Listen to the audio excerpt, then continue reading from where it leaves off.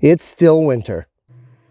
A few things are still growing and actually doing pretty good. And right now is when all those seed starting videos and tutorials for your summer favorite crops start popping up everywhere. But when are we actually supposed to start planting? Well, that date is different for everyone, except that it isn't.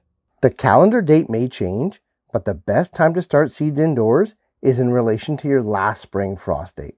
Most of our summer heavy hitters should be started around 6 weeks prior to that date. So if you're itching to get a head start and wondering when you should put seed to soil, look to your region's frost date and work backwards 6 weeks.